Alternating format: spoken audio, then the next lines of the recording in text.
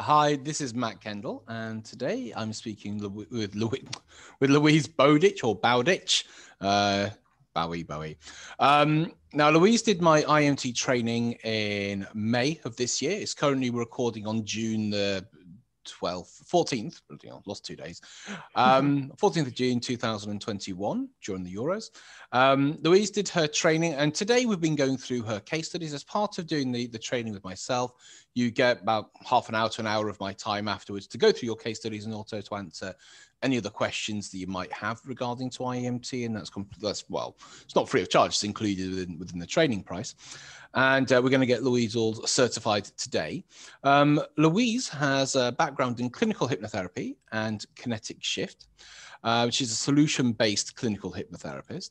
And she also did do a previous IEMT training in November of last year with a different trainer. And she didn't submit her case studies or becoming a practitioner that time, and she came to do a refresher course with myself.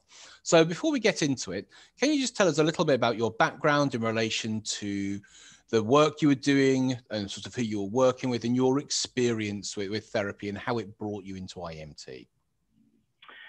Okay, so I qualified as a solution-focused clinical hypnotherapist last year, and I'd already got my kinetic shift practitioner's qualification.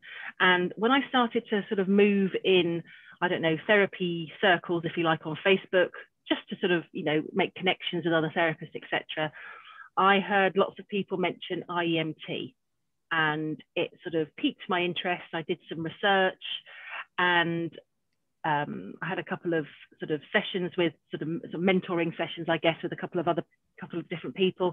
And they were kind of saying that IEMT is a fantastic tool to have in a toolkit. And what I loved was the fact that it's kind of deconstructing how someone feels or how they are in order for them then to kind of move forward and go in the direction that they want to do. So I loved it, sort of practical application from what I had heard. And so that's why I wanted to train in it. Okay. So you did your original training in November, but you didn't do your case studies and stuff from then. Let me ask you, how then did you find out about myself? How did you come across me? I think I had joined your Facebook group. Nice. And I just was sort of keeping an eye on things, and it sounded great. And I watched some of your videos. So I watched some of these interviews, which were very helpful and very informative. So yeah, I kind of just realized that in order for me to feel really ready to go and help people, I wanted to kind of consolidate my training. And so here I am. Okay, cool. So you did your first training in November. Then you came to do my training. So it was like sort of 7 months later or something. So you did it last month. What was your experience like going through the training? So the things that I really want to sort of discuss, like the structure of it, how I trained it, the content, the practice sessions you were given, what happened before, so the materials were given before, and the help and support afterwards. So basically everything, right? So basically, so to take me through, what was it like sort of before the course, during the course, after the course? Well, I tried to get on the course the month earlier, but I wasn't able to. I had a family commitment. So I was kind of like badgering you, I think, perhaps, to say, tell me when the next dates are, tell me when the next dates are. Once you'd confirmed the dates and I had got kind of like, yep, you're on the course, and I'd paid and everything, I then received emails guiding me through the process. So to watch this video, to print off the handbook. And so that was very straightforward. And then the course itself was very well laid out. There was a methodology in its structure, which I found really helpful, because having a framework for me personally helps me to learn better, to retain information, and then to be able to recreate, what I've learned, and sort of obviously then go out and help people. So yeah, it was great. Yeah, no, and that's what I tried to do. So I do what I call modular learning, because when I first learned IEMT, it was kind of like quite confusing in many aspects. I didn't really know kind of what was going on. There was lots of different things, all these patterns, all these eye things. And so what I've tried to do is I've taken all this information, and over the years, right, you do this here, you do this here. So everything gets broken down into a module.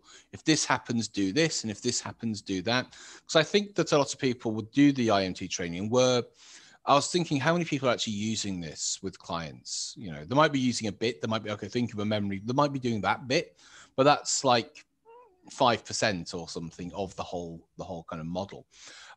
So before the course, I have got preparation videos for you to watch about the patterns of chronicity, and also to go through technical setups, because now we're online.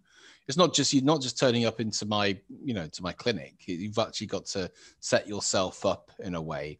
Like when you're working with a client, they have to be set up in a certain way as well, so you can work with them. And did you find it good actually having the manual and the information beforehand to help you prepare for the course?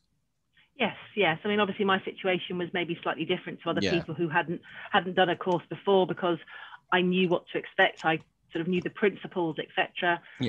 But yes, it was helpful to have a manual that I could refer to, and helpful to sort of refresh my memory by watching the video, etc. So okay. So going through this, for people who have no sort of concept of IMT anyway, I know you did a previous course, but going through the course as if you were going through it as a new, I suppose. What do you think of the tools and the techniques and the actual content of what you were learning, and what it was like applying those techniques? Because I think there's 12 people on your course. I usually limit it to about 12 people. And so what was it like going through the course and applying it in the step-by-step process? Well, what was great is that it was broken down into much smaller chunks, or smaller chunks, small chunks, I should say. So it was like bite size. Yes. So you would explain a concept, we'd ask a few questions, there'd be a bit of discussion, and then we'd go straight off and do some practice. Yeah. And then we'd come back in, you'd ask some questions about how it had gone, we'd share some information that had happened, or discuss what have we done in our practice session, and then it was like, well, now go back in and do it again. So there was it was very easy, kind of manageable sections to work on, and then it built up. So we started obviously at the beginning, and then it's always a good place to start, and then the middle and the end. that old chestnut. And then we kind of added to it and built up. Yes. And so by the end of the training, I did feel as though I had a very comprehensive structure and plan to follow that was easy to implement, really. Perfect. Yeah. During the course itself, because some people, if you don't know about what IEMT does, it's got different functions, but essentially it helps to sort of not remove, but reduce the impact of negative experiences, essentially memories. It helps to reduce down and incapacitate the ways of feeling negative and feeling negative emotions. And it helps to change your way of being with the identity work. So it literally updates who you are, so you can respond as the adult you are, and not the identity imprints that you might have had from childhood, whatever it might be. There are some other tools and techniques we do as well. One about body language, one about adding time onto stuff. So during the practice session, or during the breakout sessions, did you experience anything yourself, and what was it like? Did you see other people experiencing changes as well, and what was that like? Yeah, so I obviously worked with a few different people. I did, for some reason, one particular participant and I kept coming back together. So that was it. But it was interesting, because what's happened now is that we built up a good rapport. We've actually had a session, great, and caught up just the two of us. So that was really nice. So it was certainly an enjoyable process, and we will be helping each other out and working with each other, I think, just sort of going forward. But it was great. We certainly discovered some things and helped each other out with the sort of the flow and the wording of it, and made sure that we were addressing things in the correct way. I had a few shifts, myself. So it's all good. Cool. And what I tend to do as well is I do a lot of demonstrations. And I don't know about other trainings because I haven't been to them for a long time. Was it good to see a lot of the things being demonstrated, and do you take much from that as well? Yes, well, that was really helpful. That was really helpful to see an experienced practitioner doing a live session in front of us, if you like, so that we could hear the way that you ask questions or how you would interject and take something to a different place and then bring it back. That I found that very helpful, yeah. And what I do as well, if people don't know, I record the training, and I then basically make that recording available to people who've attended, so you can go back and watch specific. And you know, when you're watching a demonstration, because a lot of people like watching it and trying to take notes and stuff, and then if you go back and watch, you'll probably pick up a lot of things as well. So when I am training, I like people to kind of watch the screen or watch me or watch what I'm doing, rather than having to look in the manual or make notes. And that's why I do record it, and then obviously you can then go back and refer to it as many times as you like, you know, because it'll be there for, well, when I say forever, it'll be there for a while to do it as well. And that's what, I don't know if other trainers record it. I didn't obviously do it when it was live in one-to-one, well, in a group work, in real life, as it were. But certainly with it being online, recording, it's really simple, and then just giving people access to it afterwards as well. So this time you did your case studies, and before we get to the case studies and what it's like applying the techniques, how have you found the aftercare, the after support? So once you leave your training, because I know this, not just in IEMT, but I know in a lot of places, once you finish the course, that's it. There's nothing sort of to follow on from that. And I don't believe in that, because my job is to train people in this and to make sure not only do they get certified, but they continue using it, because I know how good IMT is. So I'm like the poster boy for IMT to make sure people are using it. So what's it been like after in the sort of the community around IMT? Well, I think your community, because I was already in your community before I did the training, so I find it really helpful. You know, I've already watched a few of the lives and the videos that you've got sort of in the library, so they were always, you know, they have been helpful already. And then the community was already there, so I kind of already part of it to begin with. So and it's carried on, and it's nice to see questions come in, because when someone posts a question, probably, I don't know, 9 out of 10 of us go, oh yeah, that's a really good question, and I'm really grateful for the answer or some insight. So yeah, no, it's been very nice, and I think that community feel and that connection is important. Perfect. So you took this, and I actually give people structured sheets. So I actually not just teach you the techniques, I teach you to use it with people. And that's something which was kind of missing from when I did my original trainings. It's like, how do I do a session? How do I structure a session? So when I do a 2-day training, everything I teach on day 1 is what I do in session 1. Everything I teach in day 2 is what I do in session 2. And then basically I give you a flow chart, which you do have in that post pack, I assure you. It's basically takes you from what you will do. Note to self, look at the stuff Matt sent. So, so look at the aftercare. Look at the aftercare. There's always a package. And so so I show you basically how I do the pre-form, how I look through it, how I know what I'm going to do, and then how I apply it. So what was it like actually going forward and applying IMT? I know you did 2 great case studies. So what was it like actually using with people? Because the people you used it with have no concept of IMT, did they, beforehand? No. No, they didn't have a clue.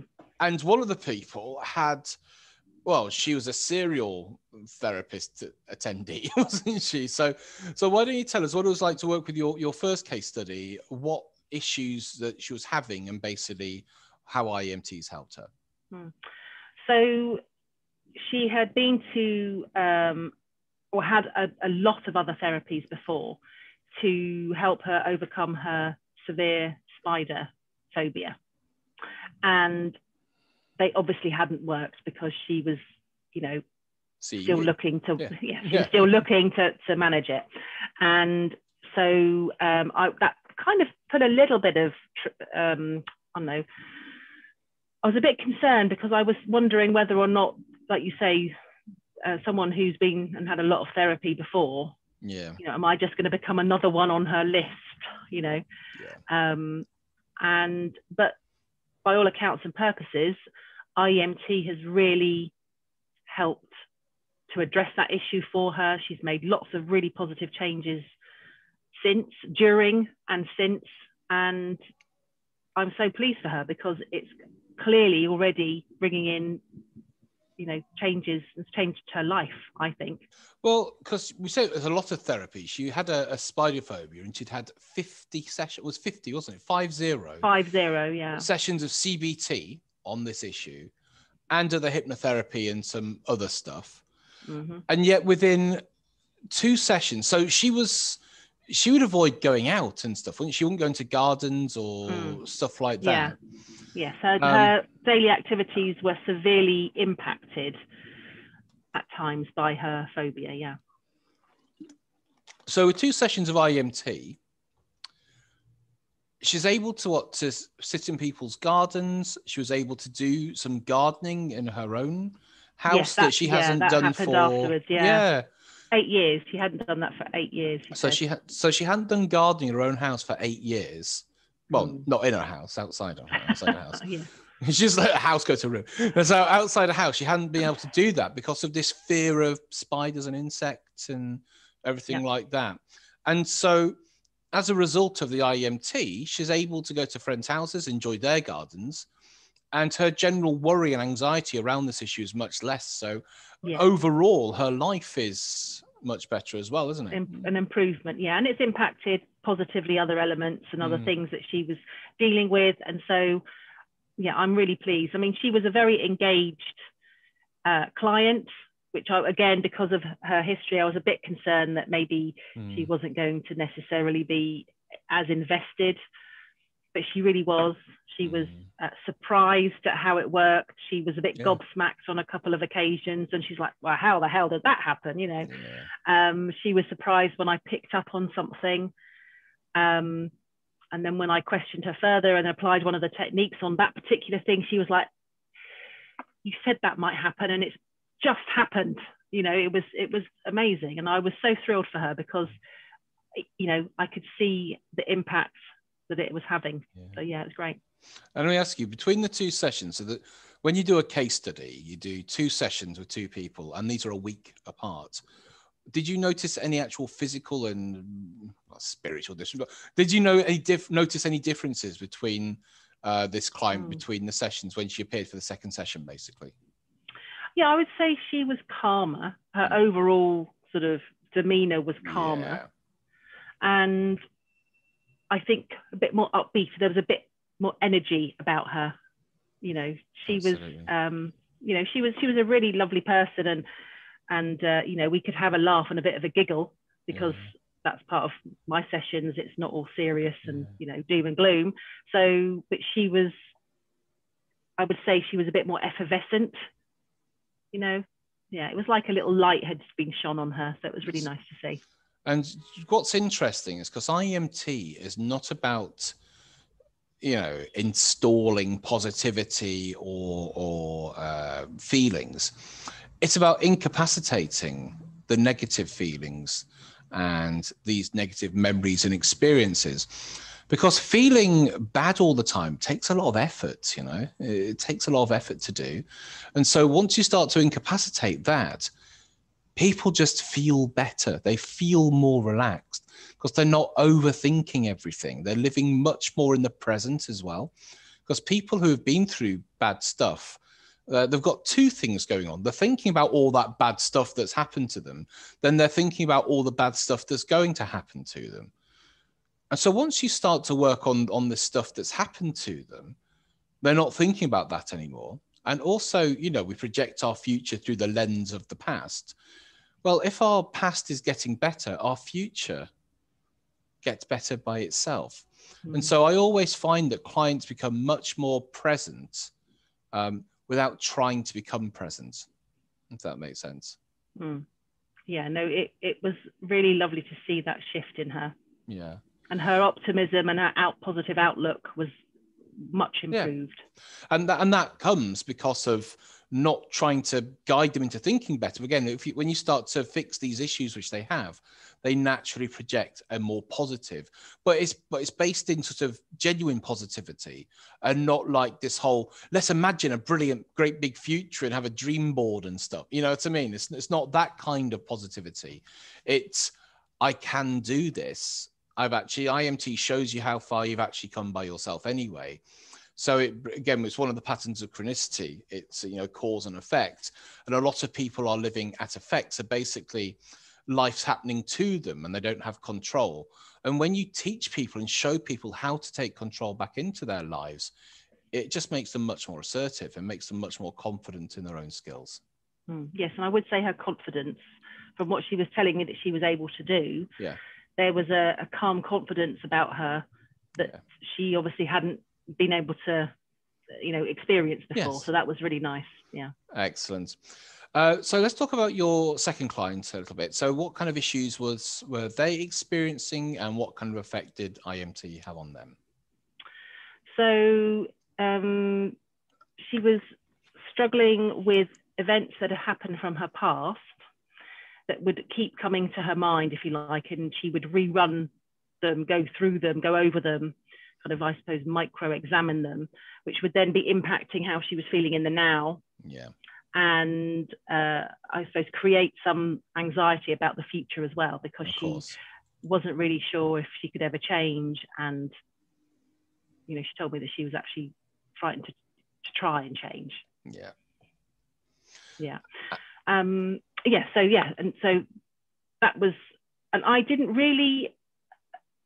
didn't really disclose any of the major issues that she had gone through. And that was fine. My previous, the case study we spoke about was a bit more open, actually, and did sort of discuss a few things, but this other case study didn't, and that was fine. But it seemed to have a huge impact from the feedback she gave me, and the sort of, when we were reviewing what she was able to do and how she felt now about going forward, there was a huge shift for her. And that was great to see as well.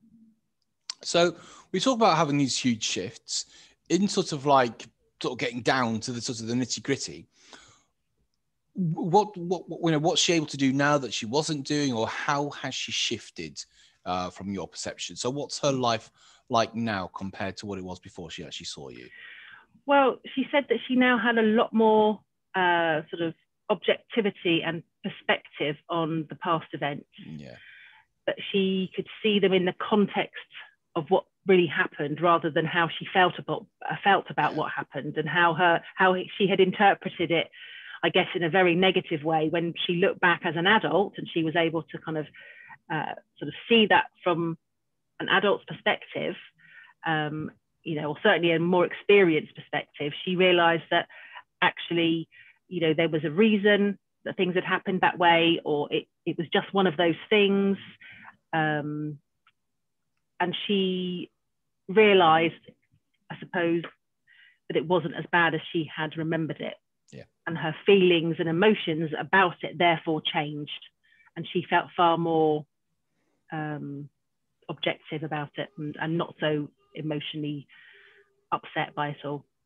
Brilliant. And then she said that it has enabled her to think more differently, to think differently now about those events, and then informed her about what she wants to happen next. So excellent. Yeah, excellent. So now you're becoming, an IEMT practitioner, and we always say it's really great. We like it when people, use IEMT with other skills you're already doing. As we said, you are a hypnotherapist as well, and you have been working with some other people. Just out of interest, how do you now see yourself sort of going forward using IEMT with your clients? What is it you're looking forward to doing? And so basically, how do you see IEMT sort of factoring into your work? Well,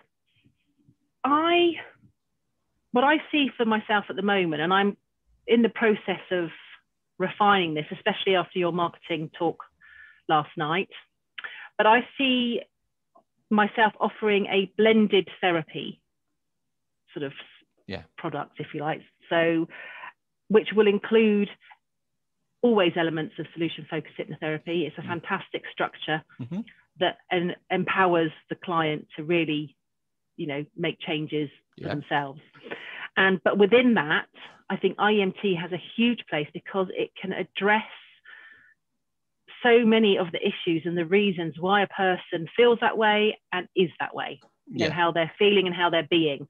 So I see the solution-focused hypnotherapy and other elements, protocols that I use within hypnotherapy as bookending. Yeah, yes. Either sessions or a series of sessions. Yeah. With IEMT kind of in the center of it. And then in order to, build rapport and a sort of, an environment with which to get the best for the client, bookending it with solution-focused hypnotherapy and other sort of hypnotherapy and kinetic shift as and when. I often bring that into my hypnotherapy sessions anyway, the kinetic shift. So I see the IEMT as being sort of the center bit, and then I'm going to bookend it with hypnotherapy. And after our discussion today, I like your suggestions as well about how hypnosis can help in individual sessions. So I will be looking at that as well to add that in. Yeah, so if people are wondering what we mean by that, so basically, I'm trained in hypnosis and hypnotherapy. And what I do in my sessions, I'll do the IEMT work, and then I'll create a pattern, a language pattern from the work that we have done.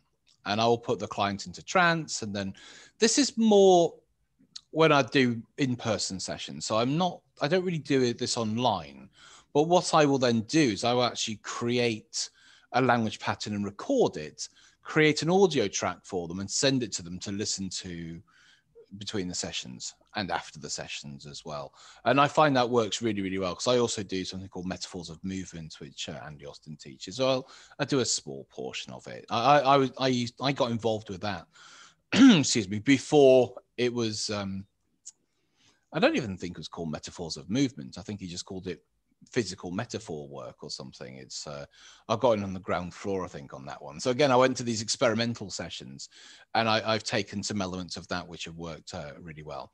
And so that's how I find. So with hypnosis, I was never a fan of getting a script and reading, the same script for stops. So what I do is I take the work that we actually do in the sessions, create my own script, make an MP3 for the client, and then give it to the client to use, like I say, to really solidify everything we've done. But I don't use hypnosis to find the problems like I used to. I prefer to have people conscious and speaking with me. And with IEMT, it's much more facilitating as opposed and sort of exploring a problem. So IEMT is outcome free. Is how we explore the problem and allowing the client to come to their own conclusions and their own changes, and basically bringing their resources and knowledge from who they are today into past problems. Basically, that's really kind of what we're doing. So we're going to bring this to a close. Before we do, there are other therapists, also some people who haven't got any experience in therapy. I know you've actually done sort of quite a bit of training in your past. They may have been exploring IEMT, thinking this kind of sounds quite interesting. We might get involved with it. What do you have to say to those people who are watching this, who haven't yet decided to either train with me or train, it doesn't matter anywhere else, but preferably with me? What do you have to say to those people who are still on the fence? I would say do it.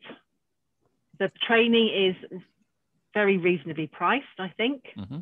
And not only will it give you a whole new technique to use within the IEMT context, so when you're doing IEMT sessions, you'll have a very comprehensive toolkit to be able to use to help people. It will also inform, if you are an existing therapist, it will inform how you work anyway. So even if you weren't even doing the IEMT as part of a session, it will inform, and it already informed the way that I've been working. So that's a great sort of addition. And I think it's going to give you the tools to really be able to help more people and get to the crux of the reason why they are a certain way, why they they act, they feel, and really make a impact on individuals' lives. And I think it will skyrocket a business as well. I'm really excited now. I've had on my website IEMT coming soon, because I have to be very careful about how I advertise that. So I put a description of what it is and etc. But I wasn't obviously advertising myself as a practitioner. I was a student practitioner, but now I'm really excited that I can say that I'm now a qualified practitioner. And I think even someone in a local networking group, I mentioned something on a post. I just commented on a post that someone was having, I think it was body confidence issues with a client of theirs. And I mentioned, I said, well, I'm a hypnotherapist, but I also have another, I also practice IEMT. I think it might really help your client. And then another person, so the lady who ran the group, and it's 1,000, I think it's 1,000 members. It's a big group. And she said, is that the rapid eye movement thing? And I said, it is the eye movement thing, but they're not necessarily that rapid, So I actually think that IEMT, the more of us who are out there talking about it, bringing brilliant results or getting brilliant results with our clients, it's going to become more and more well known. And so I think, now's the time to jump on board. Absolutely. And what you'll find, hopefully, as well, is that when you're doing IEMT with clients and your clients, people are so excited by it, by the changes they're getting. They tell people, they will tell other people. So you'll start to get a lot more referrals, because with some therapy, for example, your first client that you worked with, she'd had 50 sessions of CBT on a spider phobia, and there'd been no discernible change. She'd had 2 sessions with you. She's now doing gardening, and going in people's gardens. So if you were her friend, and for the first however many years, she didn't want to go out or be near any spiders, and then you don't see her for a couple of weeks, and then she's doing gardening and she's sort of much more calm about spider, they're going to be like, what's happened here?